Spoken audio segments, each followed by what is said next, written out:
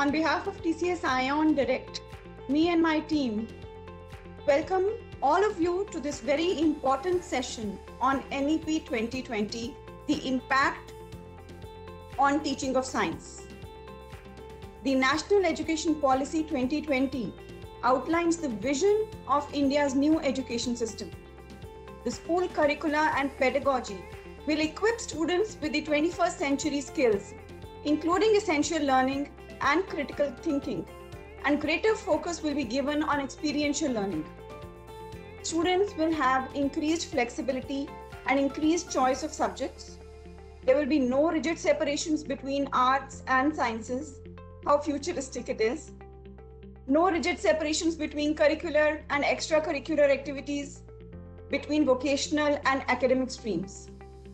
Ever since NEP 2020 has been the talk of the town, teachers and students are trying to comprehend the impact of this new policy. Bringing a big shift, most educators are of the opinion that the NEP is ambitious and futuristic. We've been doing sessions on NEP on our channel so far, and today again, we have invited a distinguished expert to talk about NEP 2020 and its impact on teaching of science. It is great pleasure and with great honor, I welcome Dr. C.K. Ghosh, who is a passionate educator and a leader with tremendous potential. He's had several important positions. He's held several important positions at IGNOU, conspicuous among them being the Director of Student Support Services and the National Center of Innovations. He was also the Nodal Officer for the integrated MSc PhD program in physics under IGNOU and Indian Institute of Astrophysics collaboration. He did his PhD as a scholar of Council of Science and Industrial Research from the Indian Association of the Cultivation of Science. He was also the Nodal Officer of Sakshat, the one-stop education portal of the MHRD. Also served as the chairperson of the Content Advisory Group for Physics and also of the Rajiv Gandhi Project for EduSat supported elementary education. Dr. Ghosh has also co-authored 11 books, 4 in the area of physics published by McGraw-Hill and the Fee Learning, and the rest of the volumes of Did You Know? You must have heard, all of you, about it, which is a compilation of multiple interesting facts and selected innovations in ODL system published by Viva Books Private Limited. Further, he has more than 100 publications in the form of papers and articles in national and international journals of repute. A very warm welcome to you, Dr. Ghosh. Good evening and greetings to everybody, all of you who have joined this program. My heartfelt thanks to TCS for giving me this opportunity to deliberate on this very important topic and share some of my thoughts on it. Pleasure, sir. Thank you so much. So, dear viewers, we want this session to be as interactive as possible. If you have any questions, please share them in the chat box.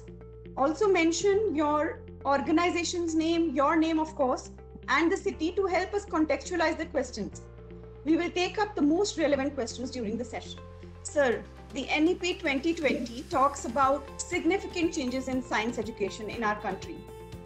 So, how do you think it will facilitate in achieving the universalization in science at secondary education level? Right. This is a very, very pertinent question, that how it is going to universalize science education.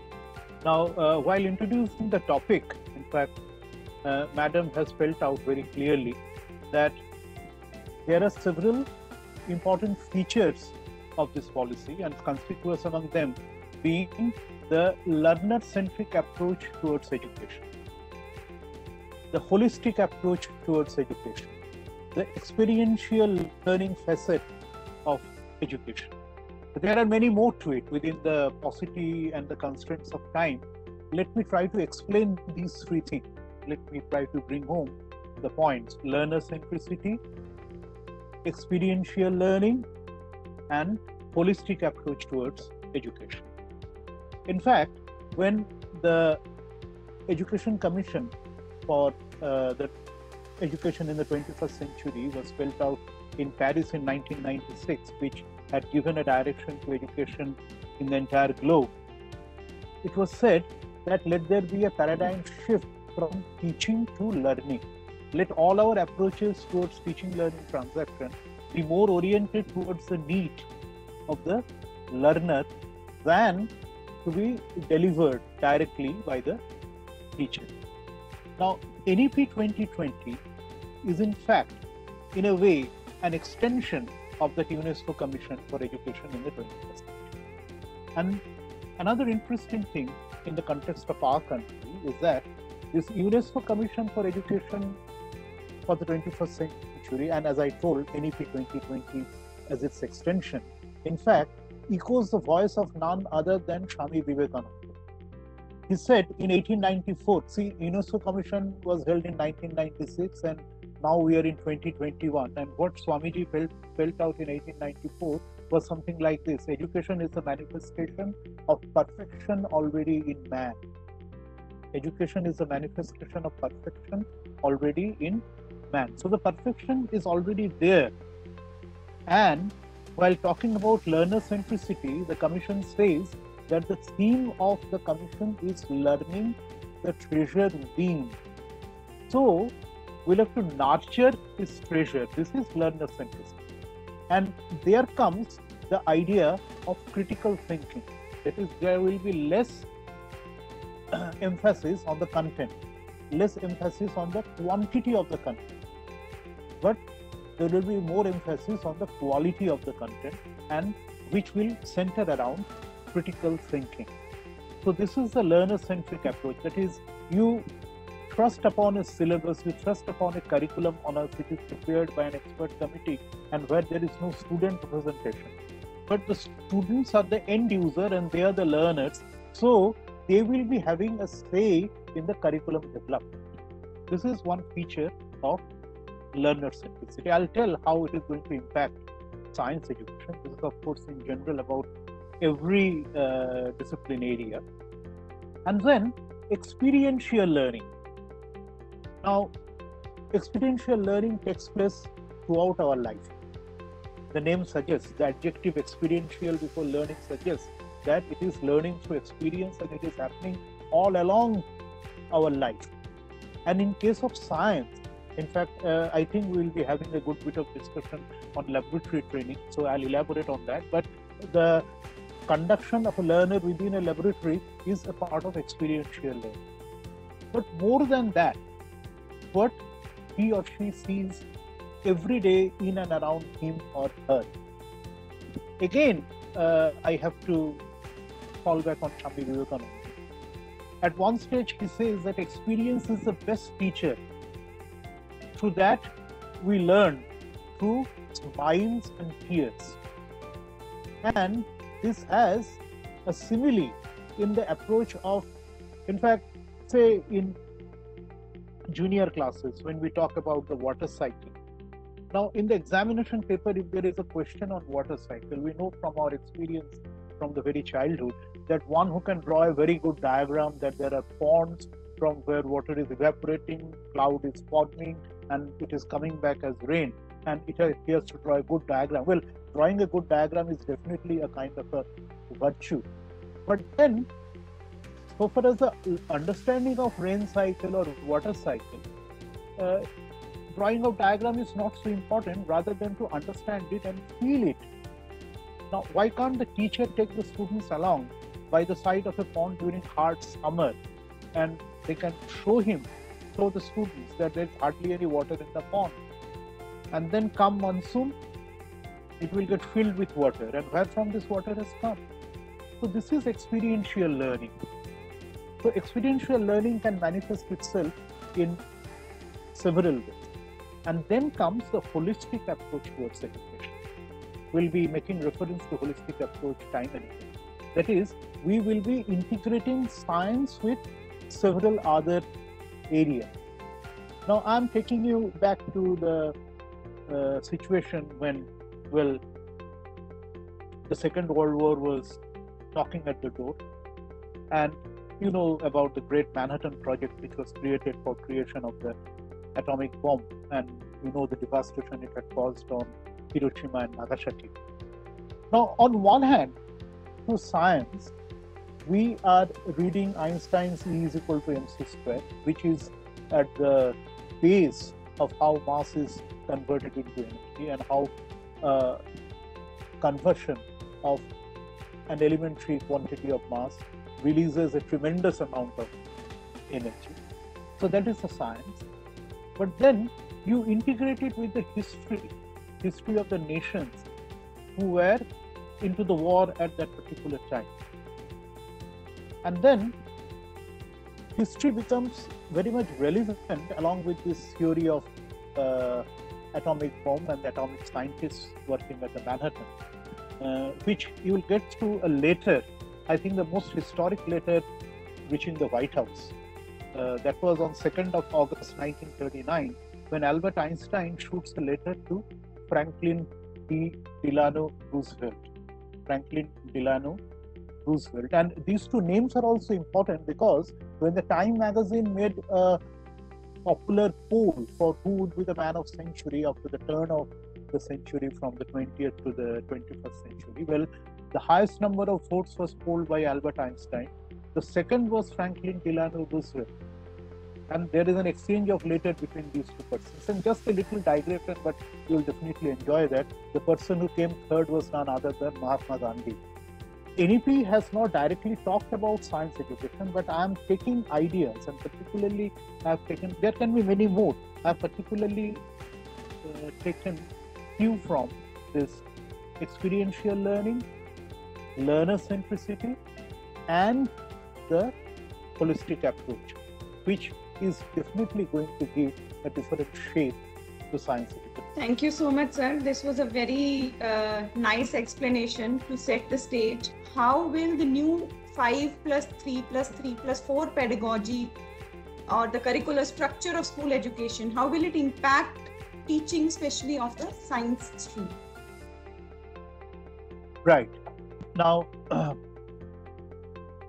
it has been suggested that the structure, the breakup would be 5+3+3+4. So the final stage would be 9 to 12, and that has been targeted from age of 14 to 18. And then prior to that, the 3 preceding 4 will be from 11 to 14. And then the 3, I'm moving backwards, then that 3 will be from 8 to 11.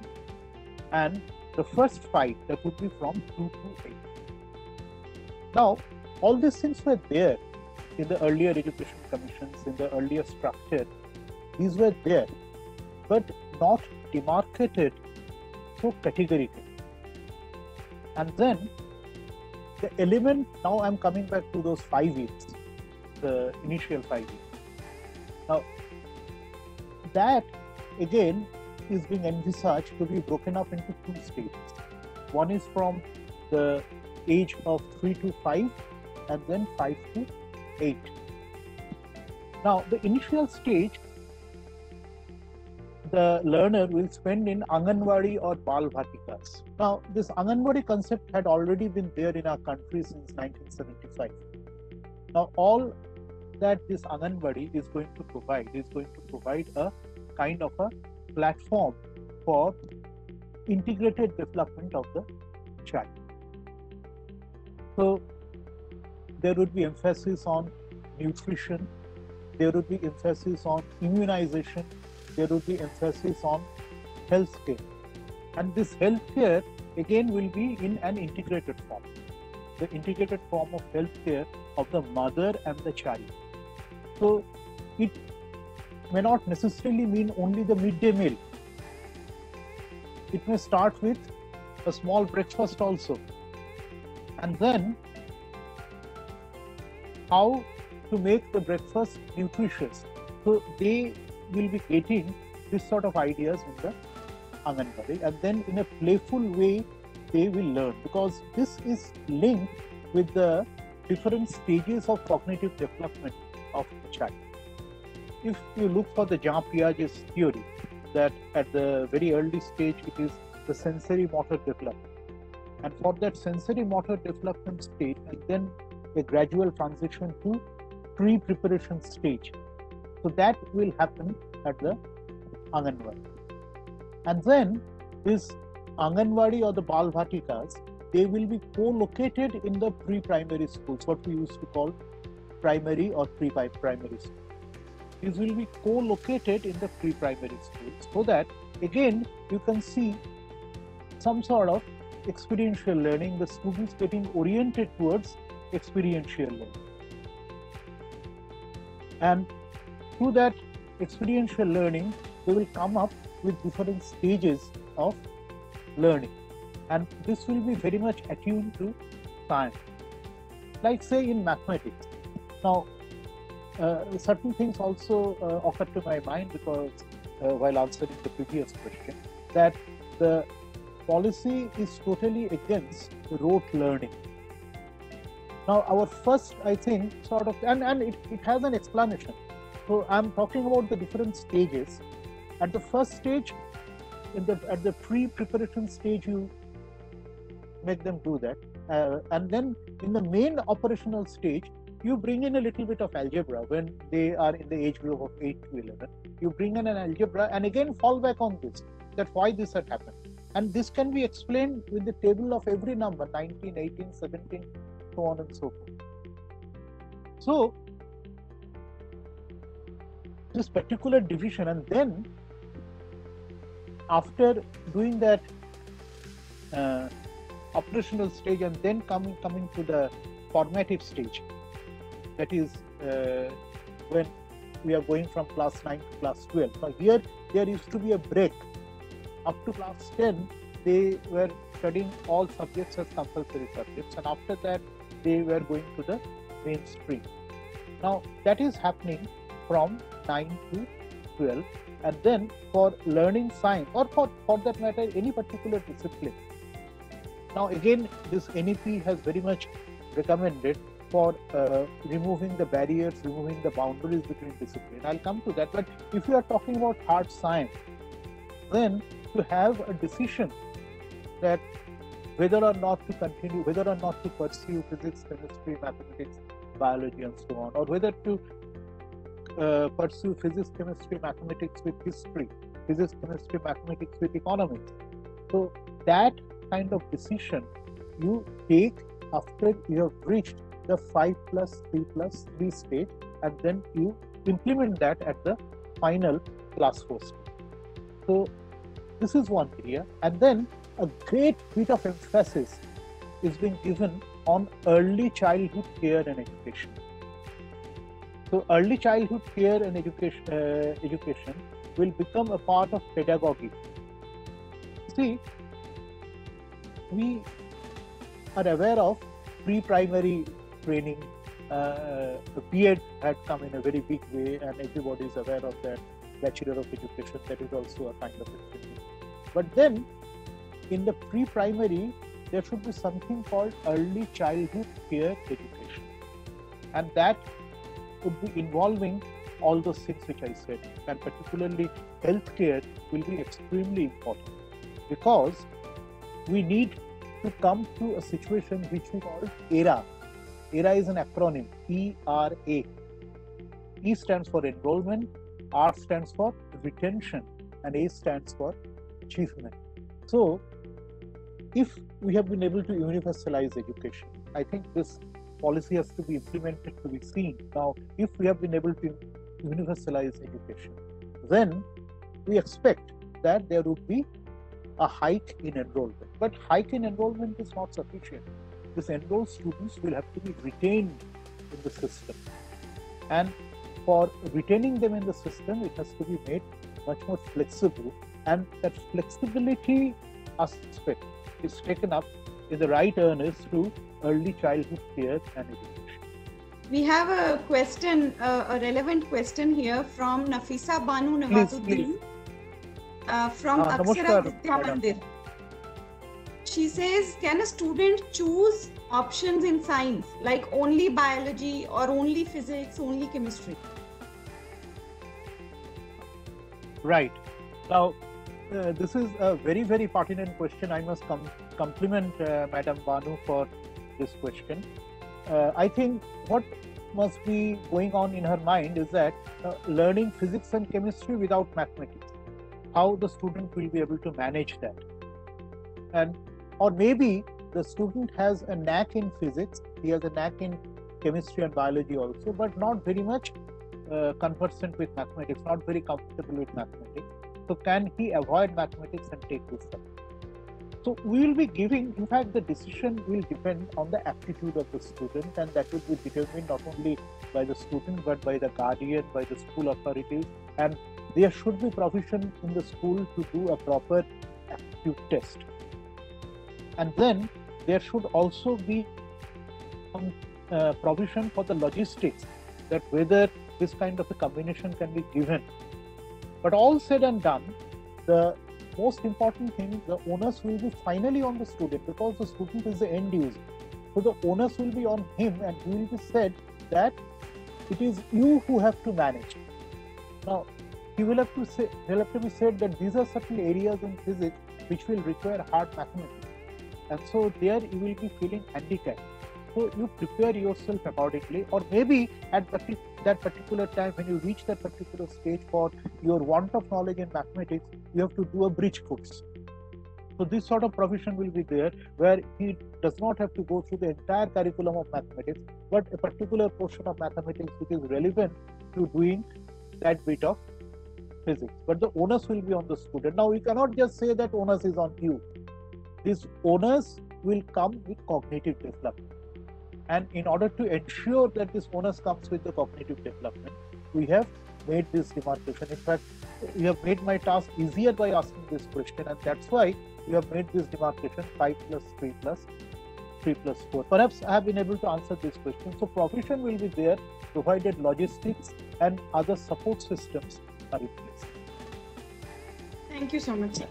So we'll quickly move to the next question, with how to improve the lab-based science education in the light of NEP. And this is incidentally a question asked by one of the audience, Subhash Samanta from Midnapur College. First of all, first thing which I'd like to tell my audience, and I'd like to request them to feel it, that science cannot be taught without lab. So we have to do the laboratory. Like, I'm drawing an analogy. For the last 1.5 years, or from when this lockdown had started, and there has been lot many debates whether or not to hold examination, how will evaluation take place. Now, I think it is purely my opinion that the crux of the situation, or the bottom line, could have been that evaluation has to take place. Now, how it should take place, face-to-face, online, what would be the modalities, that would be based on that. I'm giving an analogy. Say about the elections, examination of practical. How, I'm not going to explain now. I have ideas, but that is beyond the scope of this discussion. But it can be done. And in fact, I am a member of an association called Indian Association of Physics Teachers, and who selects students for the Physics Olympiad, who go to different international forums. Now, of course, the first screening selection is done on the basis of theoretical examination, but the final selection, they have to appear for practice. And that kind of practical examination has even happened during the pandemic. I think I'll request TCS to organize a separate program on that, how all that happened. Now, coming to the issue of laboratory and this NEP 2020. Now, I did not touch upon the two things which was there in the issue of holistic approach towards education, that is inquiry-based learning and discovery-based learning. Now, how a student will conduct himself towards this inquiry-based learning? In order to inquire, he has to observe, and he has to observe in a laboratory situation, and even without a laboratory situation, even outside the laboratory, even at his home. The night sky is a fantastic laboratory, provided the sky is clear, and it is always open. You don't need the laboratory assistant to come and open it. It happened once that you had gone to the laboratory and the laboratory assistant was absent, and it took a long time for some of his substitutes to come and open the lock of the laboratory. So you don't need someone to open the lock for the night sky. It's a fantastic laboratory. So NEP 2020 again tells about a natural approach towards learning science. It will definitely happen in the laboratory, and let it happen in the laboratory with very inexpensive devices. There is a terminology called low-cost devices. I'm talking about very, very inexpensive and affordable devices. Let it be there in the laboratory so that the institutions cannot complain about lack of funds, lack of infrastructure, and so on. Whatever we have to use it properly. I have seen that there are instruments which are rotting at the laboratories. So they have to be used. And then, as I am telling you about making the teaching of laboratory in a more natural way, so we can also think of home-based equipment. And this had happened even without the pandemic. Right from 1969, the United Kingdom Open University and Milton Keynes have been sending home-based kits for doing experiments. And we can start this culture. The students can keep a small thermometer, a small barometer. These days they are keeping oximeters also, a small balance. The cooking gas person comes with the cylinder. I can verify that whether the quantity that is written on the body of the cylinder is the same as what I am measuring if I have a balance at home. And similarly, if I have a multimeter through which we can measure resistance, these three things only: resistance, current, and voltage. And these are available at affordable price.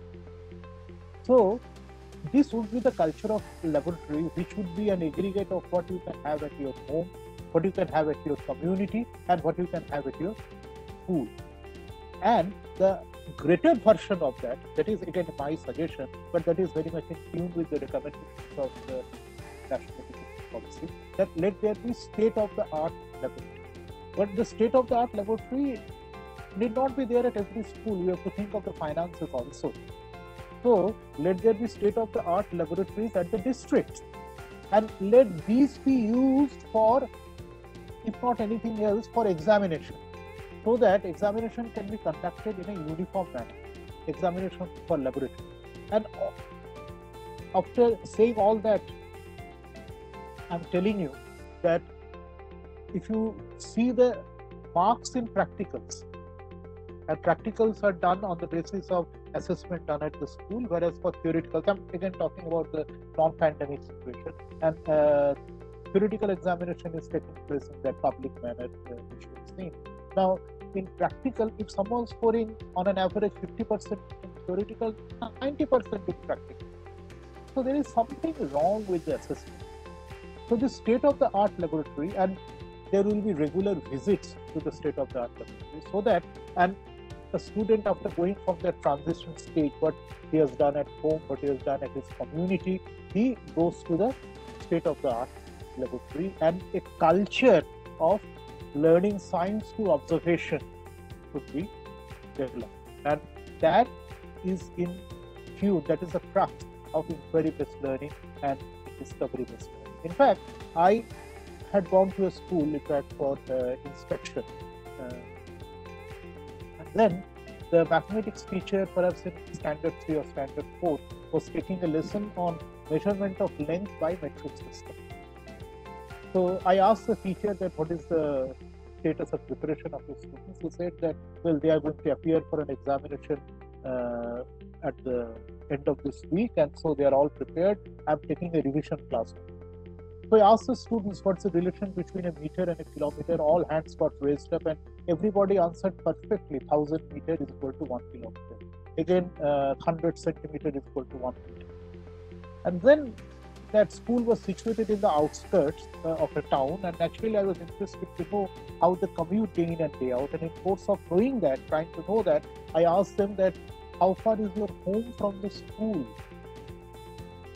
Now no hands are getting raised up. What is the length of the classroom? No hands are getting raised up. How many centimeters is my pen? No hands are getting raised. So this is the kind of culture which I expect. Like in a class, I had asked that what is the heaviest thing in the class, heaviest thing that you see around. So they were looking about the desk, the blackboard, and so on and so forth. And then I made the calculation that the air within this room, if you multiply the length, breadth, and height to get the volume of the classroom, and multiply that with the density of air, it turns out to be the heaviest object in the classroom. So this is a particular culture of laboratory, of experiments, which we want to do. In fact, I was talking about the UNESCO Commission for Education, and I'm visualizing this NEP as an extension of that. And there, it came out with 4 very important recommendations, that there should be 4 pillars of learning: learning to know, learning to be, learning to do, and learning to live together. And this particular discovery aspect, or the inquiry-based aspect, is learning to do, learning to be, learning to know, learning to do, learning to be, and learning to live together. So this, if you can look for strategies for inquiry-based learning or discovery-based learning, you are actually doing justice to this pillar of learning called learning to do. This is thank you. important. Thank you so much. Such beautiful examples you have given. Yes, you were saying that would be our approach towards. That would be our approach towards laboratory, and that again also should be in stages, and that would definitely instill confidence in the student. They should be asked not to be afraid of making mistakes. In fact, in the laboratory, I have seen that there is a culture of having a laboratory notebook. Now, every student is asked to keep that very neat, very tidy, and they are all doing that very religiously. Well, I have got nothing against that. Let it be maintained very neatly and tightly, but not at the cost of scientific honesty and scientific. Now, what happens in the laboratory? Now, if you analyze this particular word from the point of view of English grammar, laboratory notebook, here the word laboratory is adjective to the noun notebook. And how does this adjective qualify? An adjective qualifies a noun. That's what we have learned in grammar. So this adjective says that the notebook which is used inside a laboratory, but that notebook is seldom used inside the laboratory. What they use inside the laboratory is what they call a rough notebook, where they take all the data and then they go back home and copy from that. First of all, copying is a wastage of time, because at that time you can do something more meaningful. And then while copying, there is a possibility of making a mistake. And the third thing, which is crucial, there is an irresistible temptation of being selective. You know that the data will fall on a straight line graph. And you find that out of the 10 data which you have observed with your own eyes, 5 data falls on the straight line, 5 do not. And you remove those 5 without making any thinking. So this is completely scientific dishonesty. And also in the laboratory, we have gone through certain stages and then reached the result. And most of those stages are missed out while actually copying it. And there's a very interesting comment from Surya Lakshmi ji. She says laboratory copy is generally filled in the summer vacation, not even on the day of the experiment. Right. So you keep it neat. Suppose I have taken a data and for some reason or other it is not in order. I just make a line through. Or even I do not make a line through, I make a comment that I am retaking this data. What is the harm in it? You are being honest and you are exhibiting your scientific integrity. I have seen, it's very unfortunate that when we see the seasonal, during examination, they have to present their seasonal work and some marks is allocated for that. I have seen the date of experiment, as Madam was saying. And another thing which we learned from the laboratory is graphical presentation. I find students getting bewildered. What is graph? In fact, in the mathematics book, there is a chapter on graph or graphical solutions of equations. And students generally feel uncomfortable with that. But this graphical presentation is one of the most natural presentations. Like these days, we say that the graph of the affected persons due to COVID is getting flattened. What is meant by that? the graphs of different trigonometric functions and how they appear in our life. Like we say that the study of graph, understanding of graph, that can happen in the laboratory. And this is the holistic approach where whatever experience you gather from the laboratory spreads out or make inroads into other areas of knowledge, other domains of knowledge. So that is how the laboratory teaching is going to be true. Thank you, sir. So quickly we'll move to the next few important questions. We are running out of time here. A very important question with respect to NEP and science is the evaluation mechanism. How do you envisage the changes to the evaluation mechanism with NEP being around? Right. Again, I bring in the term holistic. Now, normally we are accustomed with end of the term evaluation. There is hardly anything like continuous evaluation. But evaluation has to be continuous. Say, on the particular day of the examination, I may have fever, I may not be physically fit, so many things can happen on the day of the exam. Continuous evaluation is extremely important, which in the term of education parlance we say formative evaluation and summative evaluation. Why there is so much of issue regarding the matter of holding or not holding examination due to the pandemic? Because continuous evaluation was not in continuous evaluation was not in the process. So had it been there, we did not have worried so much. So first, there should be provision for formative as well as summative evaluation. And so it has to be like a particular curriculum is prepared with a lot of experts applying their mind to it. Similarly, the process of evaluation will also should emerge and what would be the weightage. And then a project component should definitely be there. But it should not be that project which is available in the market. The project will have to be so designed that a student feels inspired to do that project. He will not go to the second-hand market to buy a project, buy a ready-made project.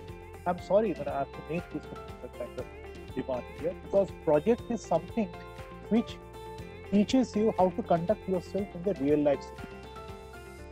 Some students, I have seen institutions where they bring in a lot of stringency in doing the project, and the stringency not only is in the subject matter area but also in the organization of the project. And that stringency is built in order to make the student face certain difficulties because he will have to encounter difficulties in the real life situation. And first thing should be to remove all kind of fear psychosis about examination. Examination should not be taken in a playful manner, it should be taken in a serious manner, but without any fear. Like several provisions should be made so that the student does not feel intimidated. The first thing is intimidation. How I will do this project? Why? He should feel inspired to do this project. So it should have 4 components. The summative component of evaluation, the summative component of the term-end evaluation, the project component, the practical component, and a grand viva involving project and practical.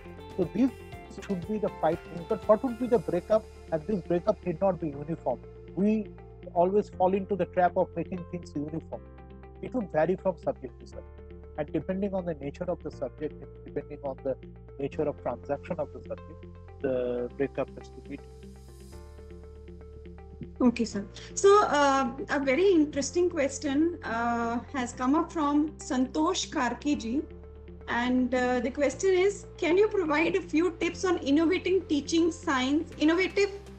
of science on the online platform in today's situation? Right. In fact, the entire business of online teaching is an innovation, is an exercise in innovation. Now, first of all, let me talk about the situation now. This online teaching has become a kind of a compulsion, and online teaching, it came up all of a sudden. Like, I worked in the Open University, and we had been advocating, first of all, is not just the teacher being replicated, whatever the teacher had been doing in the chalk and talk mode, now he or she is doing the same thing in computer screen. No, that is one part. Now, of course, the pressure of completing the syllabus and all those things were there. And see, this is where the NEP 2020 becomes so relevant. Not pressure on the content, but pressure on critical thinking. Like, when there was loss of teaching hours due to this pandemic, well, syllabi were cut down. Why to cut down the syllabus? Syllabus has been framed by expert committee after days of deliberation, and then in one stroke you are cutting that down. 30% of the syllabus cut down. What does it mean? You don't cut down any part of the syllabus. You strategize the transaction mechanism in a different way. You transact the syllabus in a different way, and this different way of transacting the syllabus can be done through the online.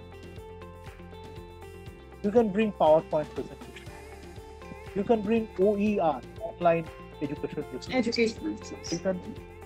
You can bring open access resources. You can build in a whole lot of course, this would require definitely enhancement of the digital infrastructure. This needs a kind of preparation. But I am answering the question of Santoshji by thinking that those kind of infrastructure are in place. Some exercise from the point of view of finances and planning have to be done. Then a total learning management system. I had coordinated Shakshat, as you heard, the one-stop education portal. So you have to prepare a complete learning management system, and a learning management system has to be in place to allow the inroads from open education resources, from open access, and of course you have to be very careful about using such resources which does not attract copyright violations. And then also you have interactive audio, interactive video, and interactive satellite-based education. See, one area of online education, suppose there is problem of bandwidth, and I always wish that this problem will definitely be solved with days to come, and I hope that and the functionaries are taking adequate steps towards increasing this bandwidth problem.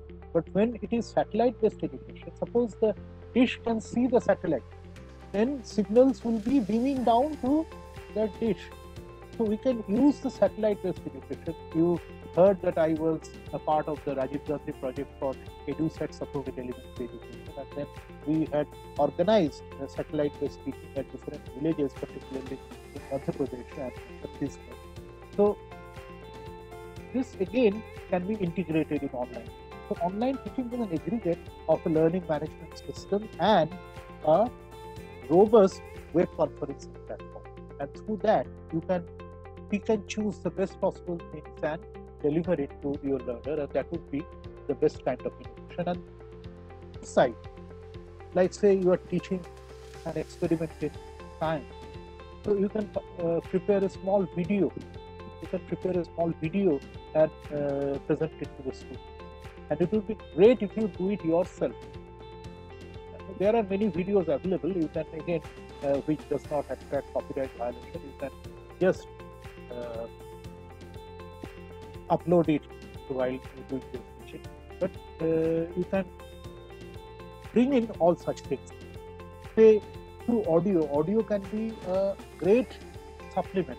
Say you dramatize the dialogue between. You are taking a course of that structure. You dramatize the dialogue between Rutherford and Niels Bohr. Some role play. Somebody playing the role of Ernst Rutherford. Somebody playing the role of Niels Bohr. And this sort of things can be brought in to the online.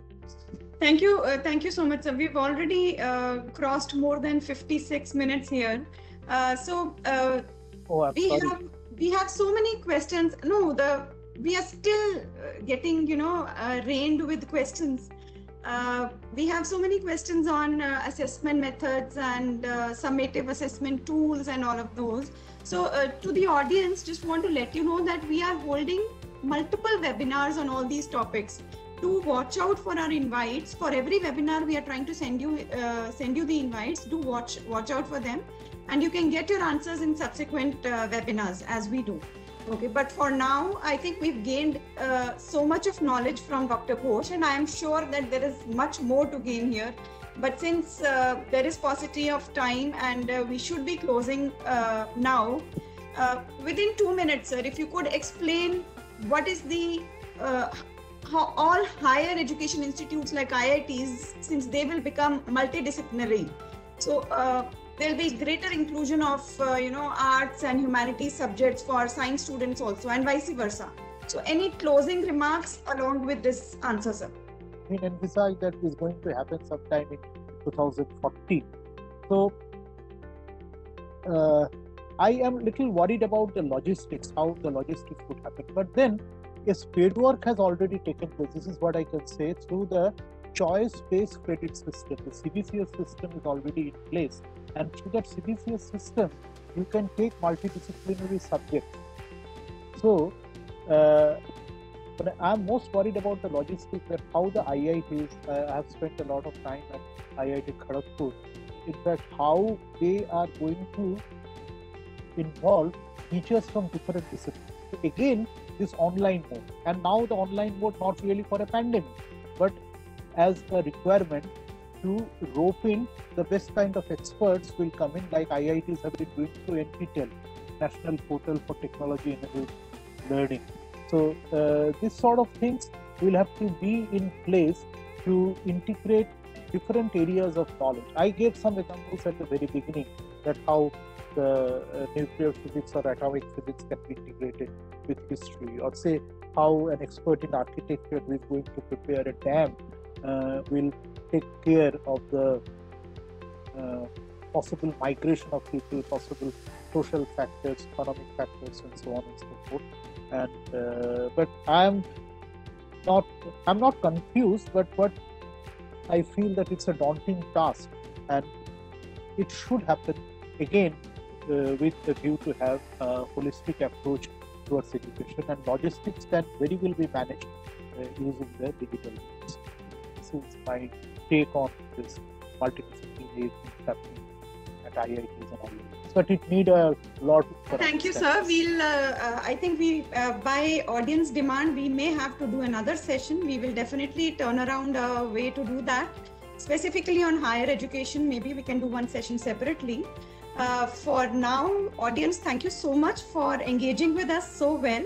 And I hope that you have got answers to most of your questions, even if I've not named you through the questions asked by other people, and anyway, the questions that we have put up to Dr. Ghosh.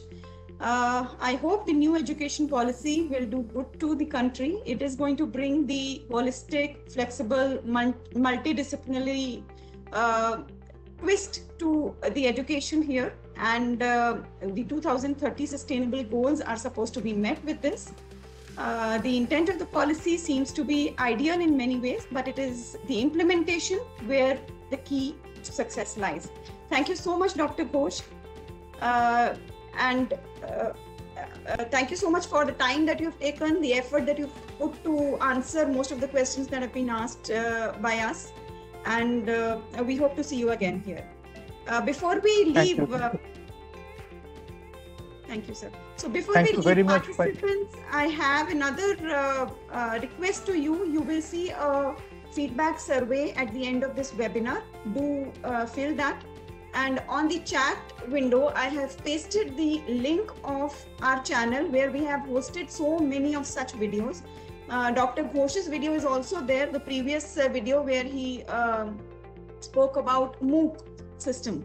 That video is also there. If you want to just go and visit there, just play with the channel site, and the videos are also available on YouTube, where you can just search for TCS Ion Direct and you should be able to see so many such videos. Thank you so much for engaging with us, Dr. Ghosh. Thank you very much, and I shall look forward to such opportunities. It was indeed a privilege for me to be there, and I once again